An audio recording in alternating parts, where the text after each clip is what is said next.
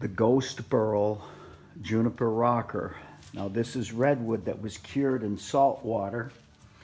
And so what the sea does to the redwood, this three-dimensionality, and there's this depth of color of almost a walnut and a merlot and wine colors.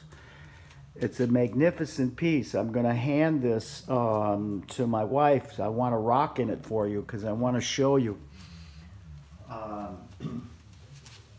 It's magnificently balanced, and it's going to work both for a guy and a gal. And so you don't have to be tall, or you don't have to be, you know, of regular stature to make it work. It's just one of the most beautiful rockers we've ever built, just because of the unique